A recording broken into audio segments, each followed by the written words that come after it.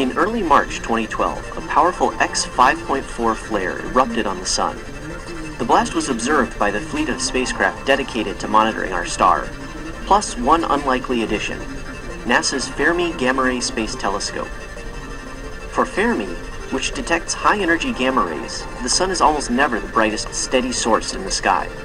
That distinction is reserved for the Vela pulsar. But on March 7th, the Sun outshone everything else Fermi could see. Thanks to the big flare, the Sun had become the brightest object in the gamma-ray sky. Due to the keen angular resolution of Fermi's Large Area Telescope, for the first time, scientists were able to narrow down the position of the high-energy gamma-ray emission to a part of the Sun's disk. This gives scientists greater confidence that the gamma rays come from the same region as the solar flare seen in other wavelengths. During this event, the LAT detected the highest energy light ever recorded from a solar flare. The gamma rays peaked at 4 billion electron volts, or 2 billion times the energy of visible light. With Fermi recording high-energy gamma-ray emission for 20 hours after the event, the March 7th flare also set a duration record. Several mechanisms are behind this gamma-ray activity.